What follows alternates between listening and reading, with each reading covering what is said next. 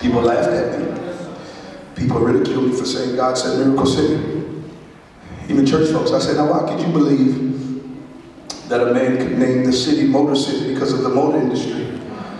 Why could you believe that a man was not son of God named Motown because of the music industry?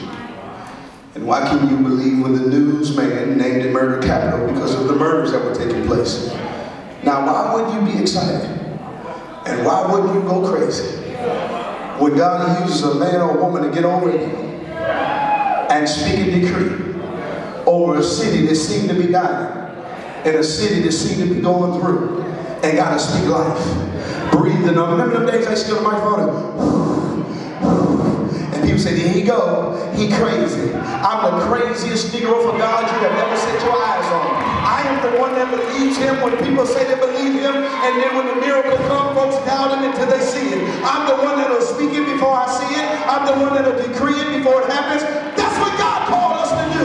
That's what he called you to do. Speak to your situation. Speak to your children. They don't have to be in your face. Say, as long as you are not in my house, you are going to be saved. You are going to be delivered. They're not even in your presence. You speak it to the atmosphere. Lay on their bed. Put some oil on their bed. Throw that water. Bless water on the roof.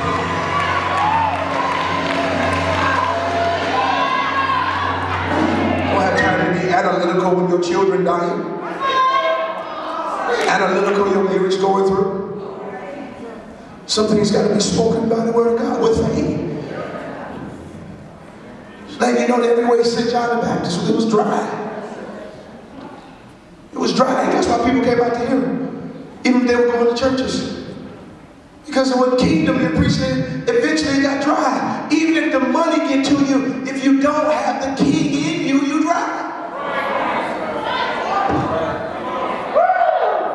The church, especially African American church, is more prosperous today than it has ever been. And our communities and neighborhood, the people have not shifted. You know why? People were not raised up to want to be sent out into the highways and the byways to make a difference in people's lives by giving them the bread of life and speaking and decreeing over them and encouraging them and blessing them and then giving them a sense of direction. We got in our Cadillacs and kept driving. We got our degrees and thought we was too smart for each other. Oh, I'm sorry. So I guess what that said, it don't matter where you live as long as you come back from where you came from and help somebody. I'm not going back into a hole that I came out of.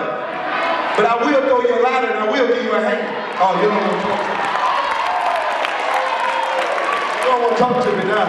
I didn't see Joseph go back into the cave to come up. I saw Joseph go to the palace. God put him in the palace, but he didn't forget them that was out of the wilderness, did he? Sit down.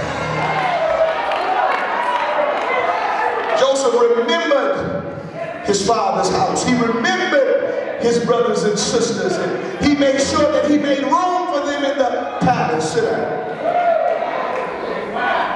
So they go to John, because John has the presence of the Holy Spirit upon his life. You got to remember back then, the Holy Spirit was upon, not in.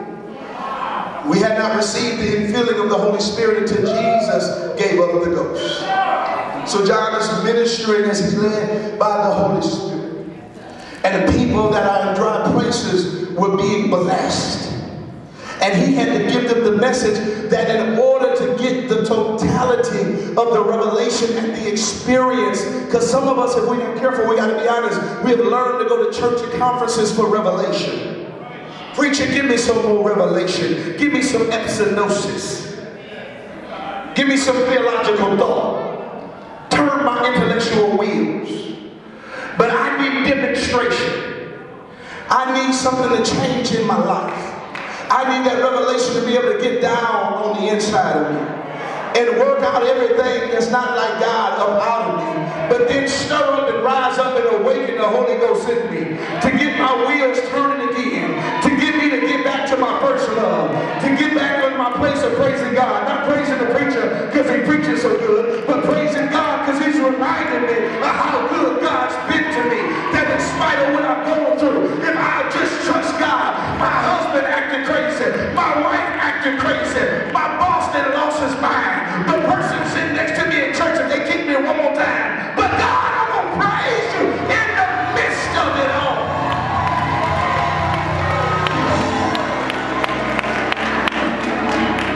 Sit down, sit down.